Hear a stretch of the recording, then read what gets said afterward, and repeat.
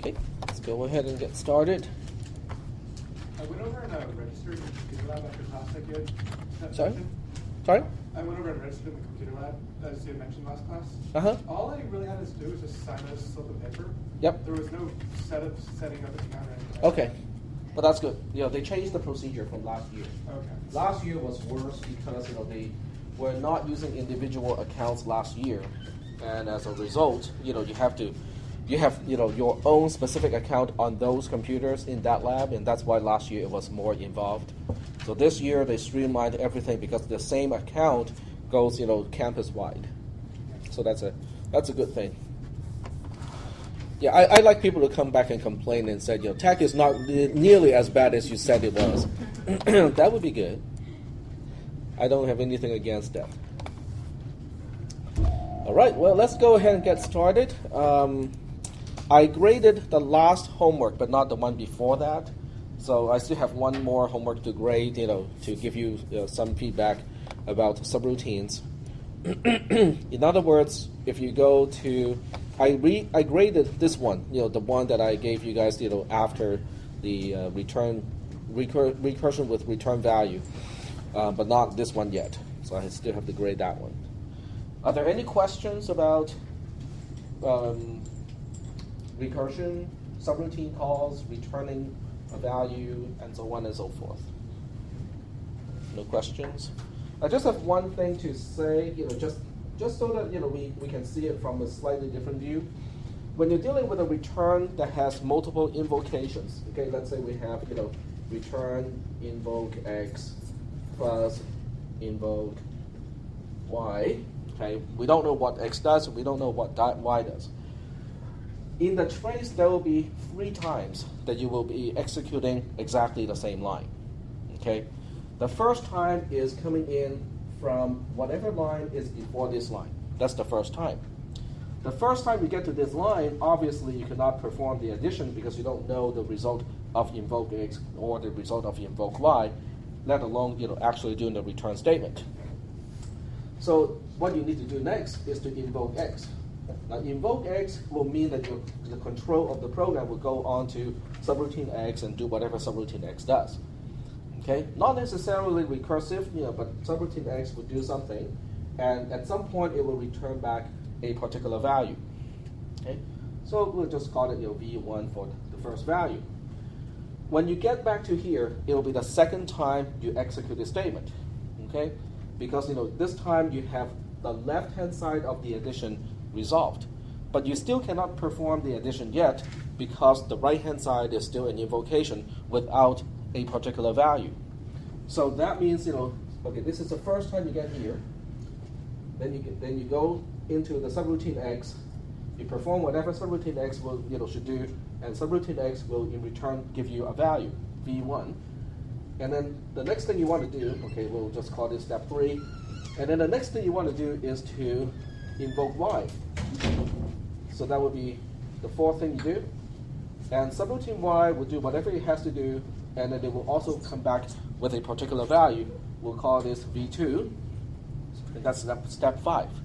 So that's why you will get to the same line 3 times in the trace.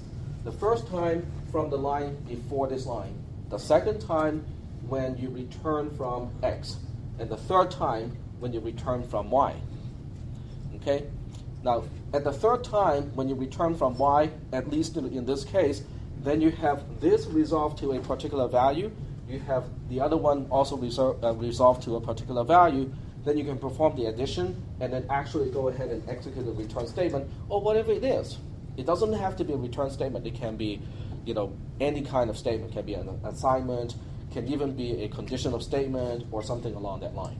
So when you have that kind of setup with the 2 invocations, based within the definition of the original invocation, is that when you go out twice, it seems like more than just 3 times, you seem to hit it 6 times or something like that? No, it should be just 3 times. In the trace, you will see this line executing exactly 3 times, but only for that invocation. If this is inside a recursive subroutine, and x or y is that subroutine, if it is recursive, then it's a different story. Okay, if it's recursive, then you have other invocations of the same subroutine, and each one may have multiple occurrences on that line. So you have to distinguish, I think that's what I mean. the concept of an invocation. An invocation is basically a case, an instance of having that particular subroutine executing. But with recursion, you can have multiple of those instances kind of stacked up on top of each other. And so you have to be careful, which context are you talking about? And that's why in the class, I always talk about, okay, now we're back to the context of column blah to column blah, because that tells you, in what context are you executing the statements. Okay? Any other questions about this particular example? Any questions? Okay, if there are no questions, we'll go ahead and continue with the practice final exam. And I can see 7 people have tried. I think more people should at least give it a try, not to really look at the questions, which is also useful, but also to look at the interface and make sure that you won't be stumped by the interface itself during the actual test. Because the worst thing that can happen is someone go into the test, not know what button to click or how to upload a file, and accidentally end the test before he or she is ready. So that would be bad. We'll continue with this test, and let's see. I know we have dealt with the first one. I know we have dealt with the third one, and the fifth one is something that we have done already as well. So we'll go ahead and start with the second one. We might have dealt with that one too. I cannot remember.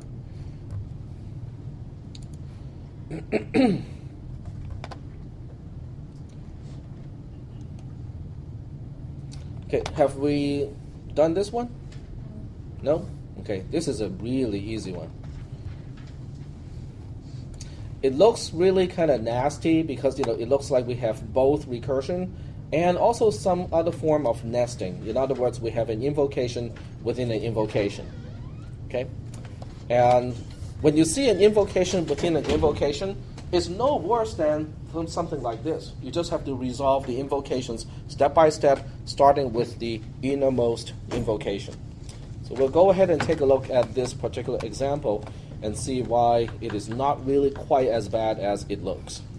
This one is one that I would say it looks worse than it is. Okay. Go ahead and save the file first.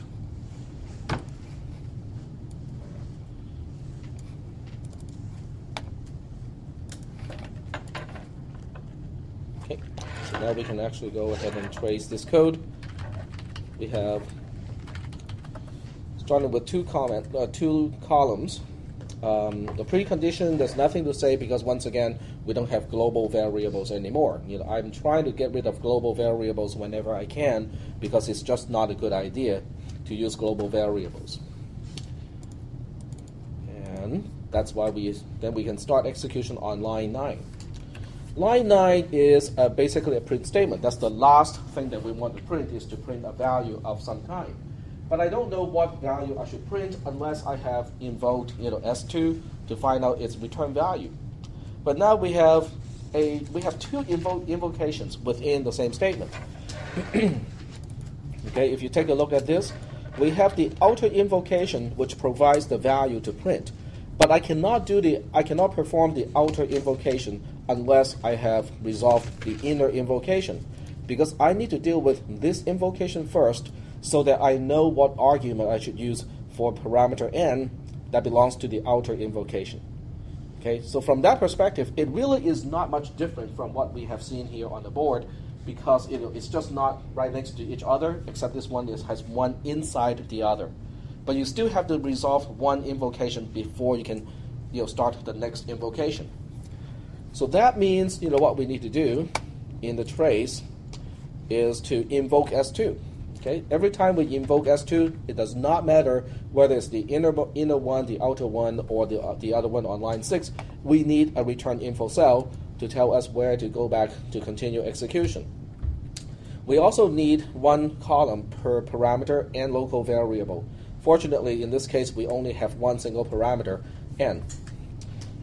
So the question now is, what is n? Now, if you look at this one here, I cannot be dealing with this one yet because I don't know what is the value of the inner invocation. So that means I must be dealing with the inner invocation, which means I'm passing 0 to n in this case. Are we doing okay so far with why we are dealing with the inner one first? Yep. Usually if we can do, we will do the n on the right hand side first, right? The very further one first, or it doesn't matter. If it is side by side like this, then we use the left to right order. Okay. But if it is like that, in a nesting order, then you don't have a choice. See, with this one, you can still kind of argue and say, well, the actual order should not matter because addition itself is commutative. And even if addition is not commutative, as long as I use the value in the right order, it should still be fine. But in this case, because it is nested, you don't have a choice. You have to get rid of the innermost invocation first, then you move your way out, to resolve the values. Is that okay so far? Is that somewhat making sense? Okay. So in this case, because we are dealing with the innermost invocation first, that means when we specify the return info, this is how we specify it. We have to get back to line 8. We have to get back to line 9. When we get back to line 9, the print operation obviously has not performed yet. It is pending. But not only that, the outer invocation also has not taken place yet. So that's why you need to write down the outer invocation to remind yourself, oh, we still have to invoke S2 one more time before I get the value that I'm going to print. On the other hand, the inner invocation would be done already, and it will resolve to a particular value so that I can use that to specify parameter n for the outer invocation. So let me just expand this so that we can see the entire thing. Are we doing okay so far? Why we are taking care of the inner invocation first, and why it is represented like this as the return info cell. Okay. So once we set up column C and column D, we go ahead and start execution in the subroutine. I cannot emphasize enough that whenever you invoke a subroutine, you start from the first line of action in the subroutine. Okay, whether it's recursion or not doesn't matter. You start from the first line of action. In this case, line 3 is the first line of action, and then we evaluate the condition n equals to 0, and well, guess what? It is true the first time. Great. We don't have to actually do any recursion this time around. The condition of line 3 being true means that we just move on to line 4. Line 4 doesn't do anything that's really interesting. It just returns a value of 1. Returning a value means that you have to do 3 things. 1, to locate the rightmost return info cell. In this case, it's column C. Copy and paste it. That's the second thing you do.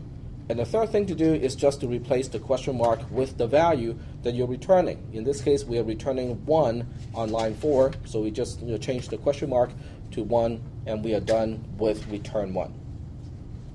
Are we doing okay so far with this? Okay.